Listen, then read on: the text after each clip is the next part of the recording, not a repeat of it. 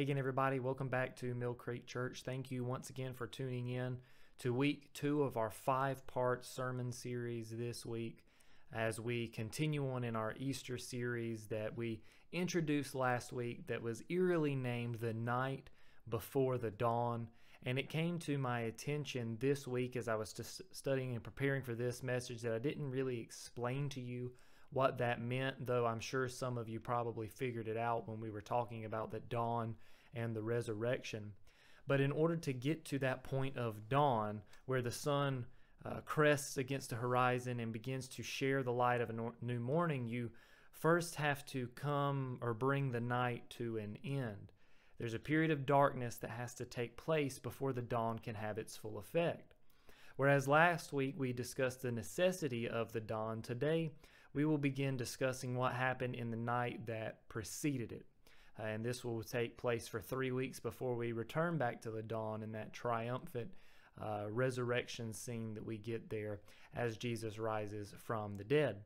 And so last week we began to unpack the necessary force behind the Christian faith, that if it were not for the resurrection of Jesus Christ, what we do here today and every Sunday is irrelevant. In fact, it's morally evil, as we saw last week.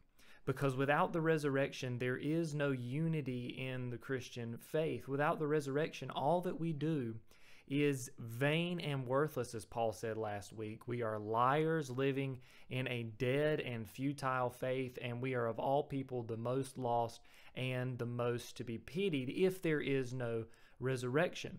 And so, as we studied last week, we saw the resurrection is fundamental to our faith, and we'll get there in a few weeks' time. But what I have for us this morning is by no means an easy sermon to preach. It is dark. The lesson before us this morning is uneasy. It is sorrowful. It is troublesome. It is gut-wrenching, and it's even horrifying. But in order for us to see that glorious daylight that takes place at the dawn, we must first endure the night. So we begin that today in a message that we're calling Prayer in the Night. Prayer in the Night. And to do so, I ask that you would go ahead and turn with me to the Gospel according to Matthew. We'll be just 2 chapters from the end of Matthew's Gospel, chapter number 26. This is a very easy spot in the Scriptures to remember, Matthew 26, verses 36 through 46. So we'll pick up our reading at verse number 36. The Word of God says, "Then Jesus came with them to a place called Gethsemane, and told his disciples, 'Sit here while I go over there and pray.' And he took Peter and the 2 sons of Zebedee," that would be James and John, "with him, and began to be grieved and distressed. Then he said to them, 'My soul is deeply grieved to the point of death. Remain here and keep watch with me.' And he went a little beyond them, and he fell on his face and prayed, saying, 'My Father, if it's possible, let this cup pass from me, yet not as I will, but as you will.' And he came to the disciples and found them sleeping. And he said to Peter, 'So you men could not keep watch with me for 1 hour? Keep watching and praying so that you do not come into temptation. The spirit is willing, but the flesh is weak.' He went again a second time to pray, and prayed again, saying, 'My Father, if this cup cannot pass away unless I drink from it, your will be done.' And again he came back and found them sleeping, for their eyes were heavy. And he left them again and went away and prayed the 3rd time, saying the same thing once more. Then he came to the disciples and said to them, 'Are you still sleeping and resting? Behold, the hour is at hand, and the Son of Man is being betrayed into the hands of sinners. Get up, let's go. Behold, the one who is betraying me is near.'" May we pray. Lord, as we approach this first episode in the night, we just ask that you would help us to see exactly what's taking place, that you would help us as we walk through this threefold prayer, as you repetitively go and ask the Father's will to be done, but also that this cup, if it be possible, would pass from you. Help us to understand what's in that cup and what it means to pour out our hearts before God completely, openly, unashamedly, as you tell us in your word, to ask and it shall be given, seek and we'll find, knock and it shall be opened unto us. Help us, Lord, to see how to be faithful and to bear true allegiance to what we do here each and every day as we seek to live out this Christian walk. Help us to see the truths that you have embedded in this text today. In Christ Jesus' name we pray. Amen and amen.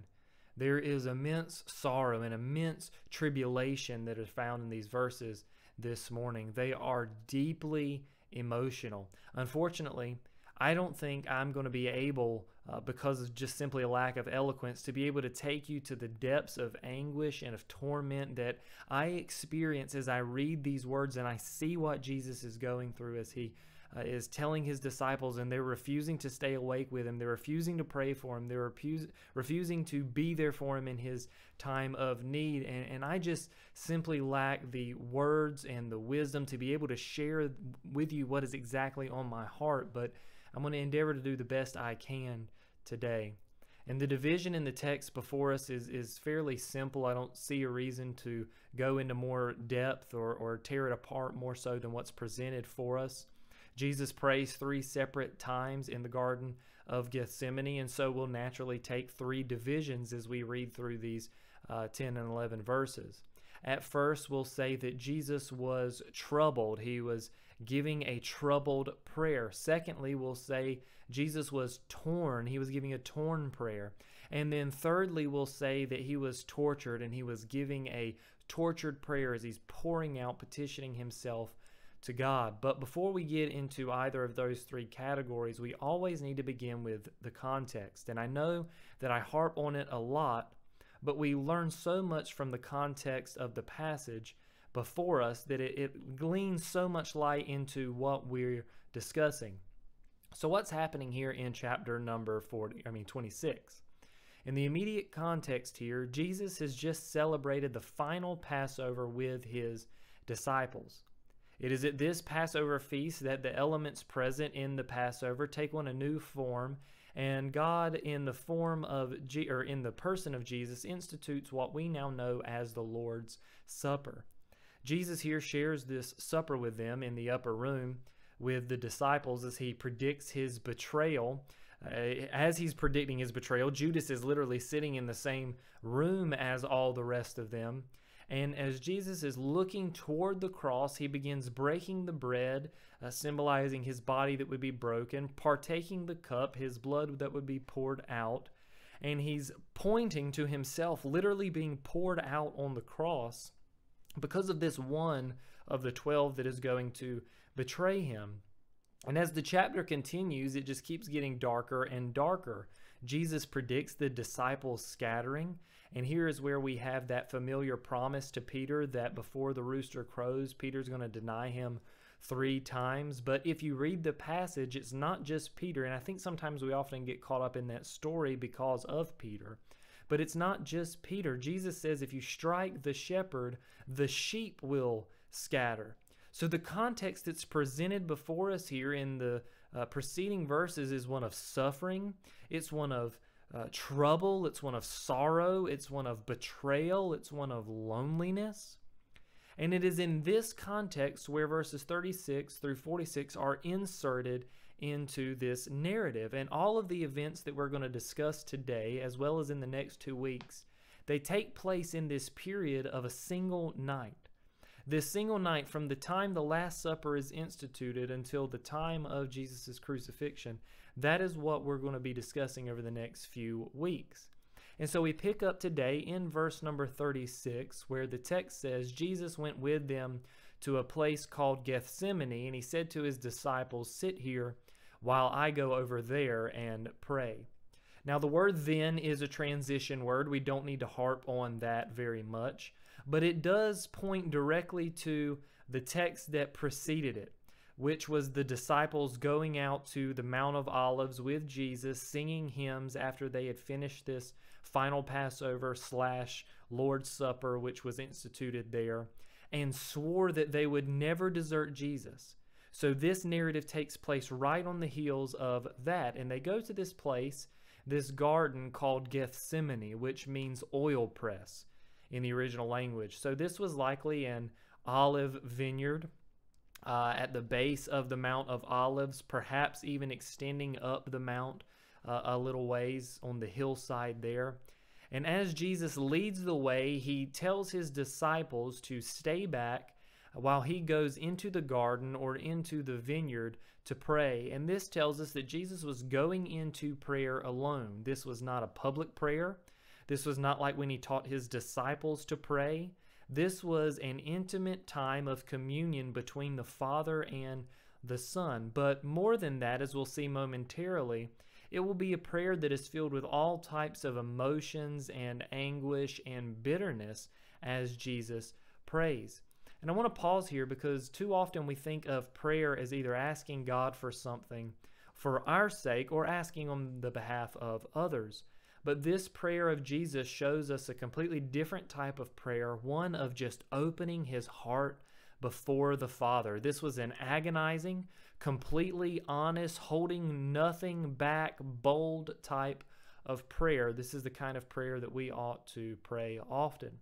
And so now we come to the scene of the first prayer that we talked about. It is that of troubled prayer. If we look at verses 37 and 38, we'll see the text says, "And taking with him Peter and the 2 sons of Zebedee, he began to be sorrowful and troubled. Then he said to them, 'My soul is very sorrowful, even to death. Remain here and watch with me.'" Now, Jesus leaves some of the disciples behind at the entrance to the garden, kind of as a barrier so that he could go in uninterrupted, so that they're standing guard in case the people begin to follow. It is later in the afternoon. They've instituted the Last Supper, but Jesus was drawing crowd upon crowd upon crowd. So he wants to focus solely on prayer. But then he takes with him 3 of his disciples, Peter, James, and John. And you say, why did he do that? And some commentators say, well, this is the inner circle. This is the people that he always took, such as when he went up on the Mount of Transfiguration. These were the people that were there.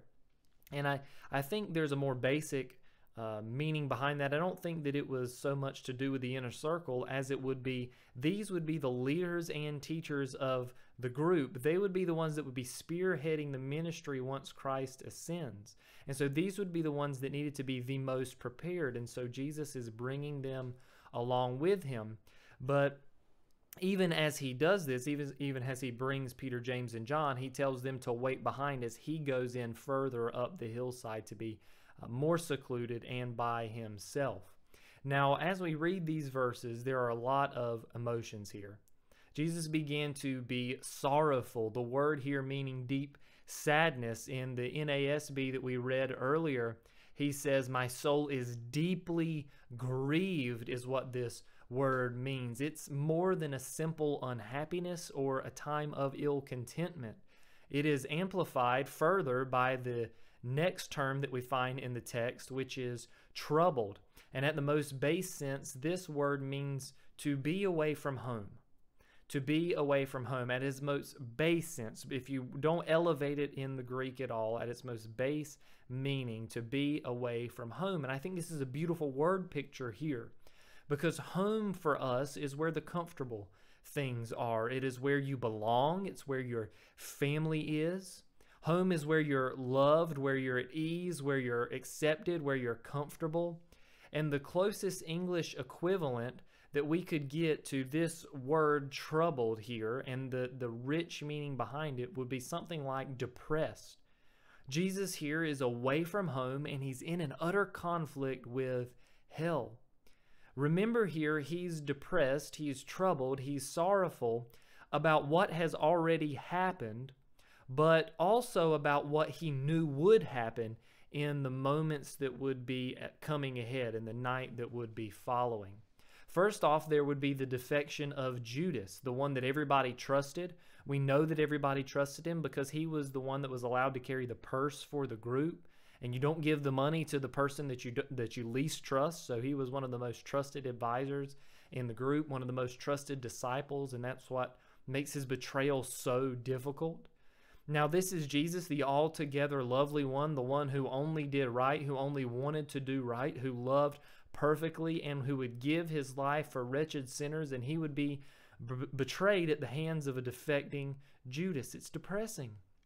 Then there's this denial of Peter and the rest of the disciples. I mean, these are the people that walked with Jesus. They saw the blind receive sight. They saw the lame walk, the sick healed. They even saw the dead raised to life, and yet they turned their back on him. It's depressing. And then there's the injustice of men, or the injustice of men. If you think about it, here comes God in human form, walking in the world in which he created. He speaks everything into existence, and then he breathes the breath of life into these people's lungs. And what do they use it for? But to blaspheme him, to cut him down, to swear against him, to shout for his death, to say that they would rather have Barabbas over Jesus. I mean, it's just depressing. And then finally, there's the idea of the future bearing of sin that would come as he would hang there on the cross. And I want you to think about specifically how depressing that is. This sinless, spotless Lamb of God who never committed a sin, but more than that, never wanted to commit a sin, who lived in perfect harmony with the Father's will, who is repulsed at the very thought of sin, becomes sin for you and me. Isn't that what Paul says in 2 Corinthians 5? For our sake he made him to be sin who knew no sin, so that in him we might become the righteousness of God. The most single-handed, gospel-centered verse in the entirety of the New Testament, perhaps in the entirety of the Scripture, points to this one who is so repulsed by sin and yet becomes sin for your sake, for my sake. It's depressing, it's sad, it's demeaning, it's troublesome, it's sorrowful, it's anguishing, it's agonizing. I mean, I could just go on and on and on. And this is not fun stuff to preach, but it is truth. And then Jesus even takes it a step further and verbalizes it to his disciples in verse number 38. He says, I'm very sorrowful or deeply grieved, even to the point of death.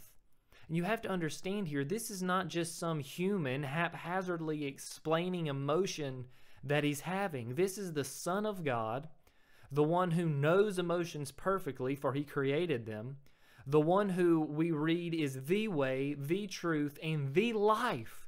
Get this, he is the life. And yet here he says he's so overcome with sorrow, with trouble, that it is literally killing him. He is sorrowful to the point of death. And it is with this troubled spirit that he begins to petition his disciples to stay and watch, or to stay awake with him. He's in so much agony that all he wants is for his closest friends and associates to stay awake with him and pray with him and for him and through him. And yet we read in verse 39, and going a little farther, he fell down on his face and prayed, saying, My Father, if it be possible, let this cup pass from me. Nevertheless, not as I will, but as you will.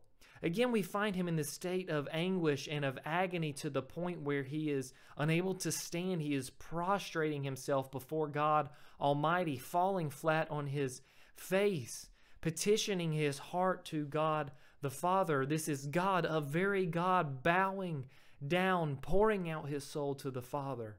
His prayer here completely honest, completely transparent. Take this cup if there be any way possible.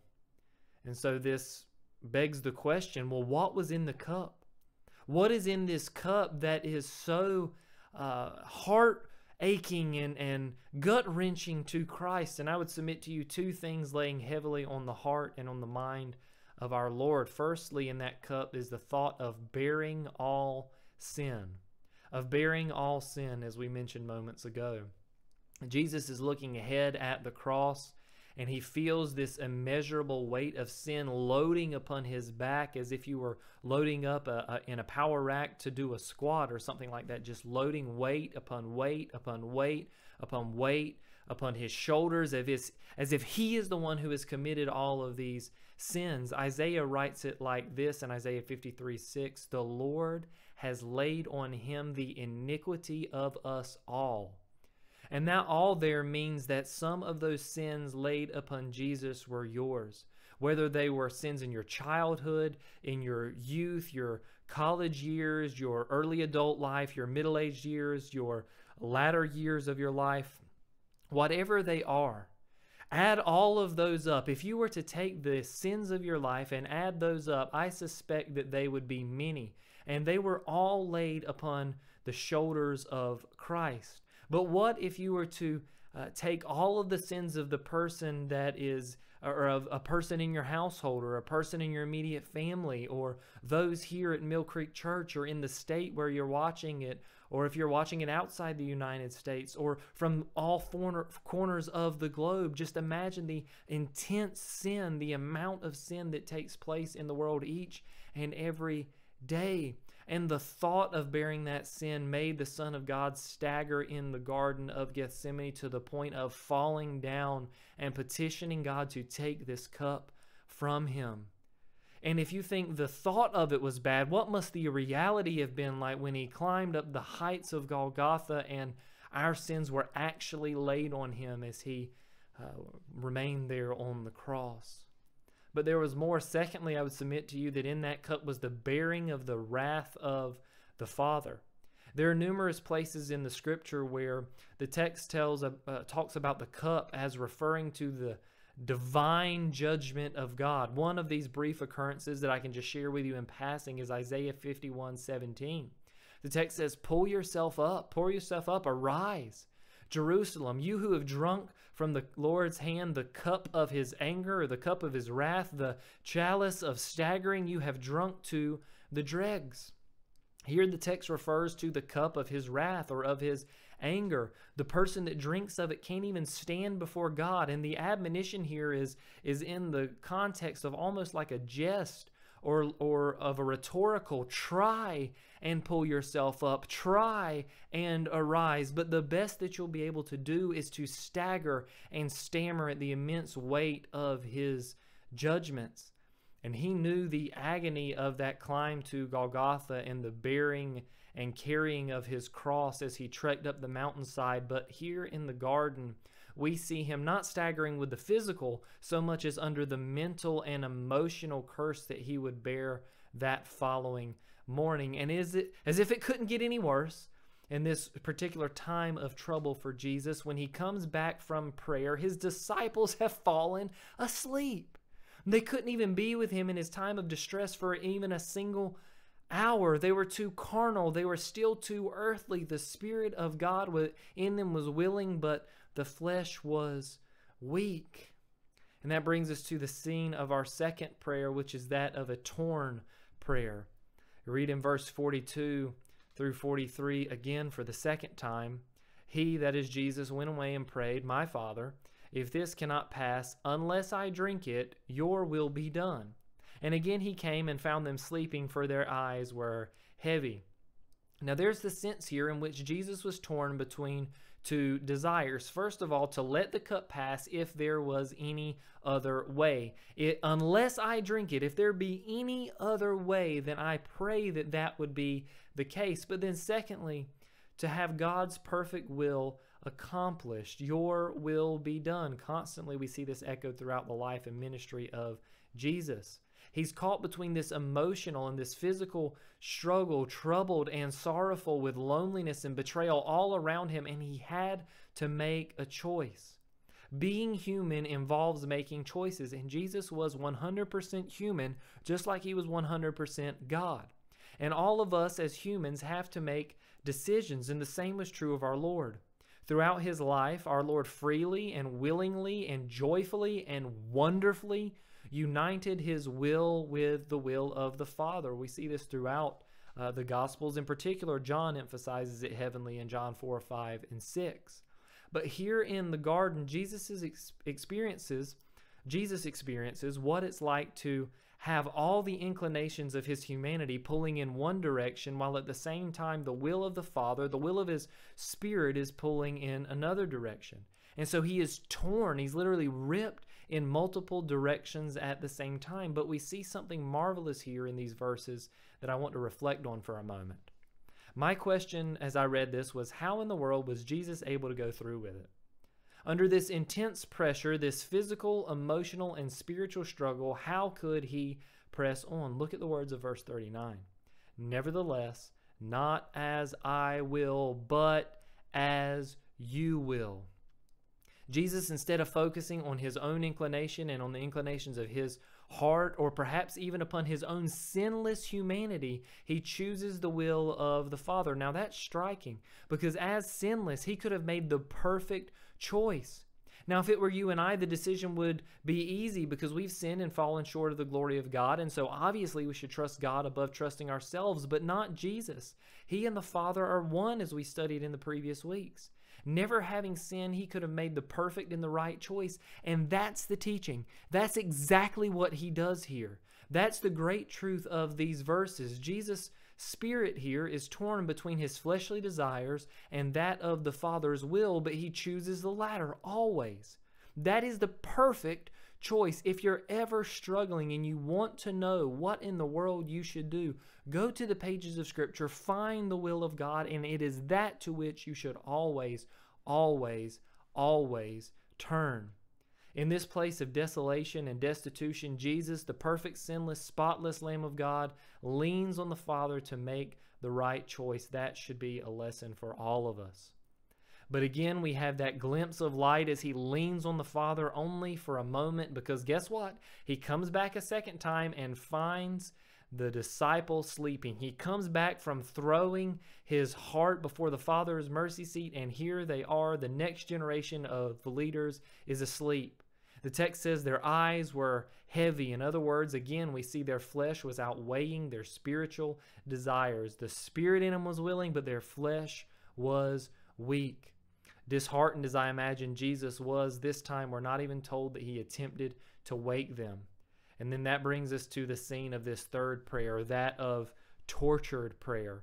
So leaving them again, he went away and prayed for the third time, saying the same words. That's the same words of verse 39 and of verse number 42, I believe it is.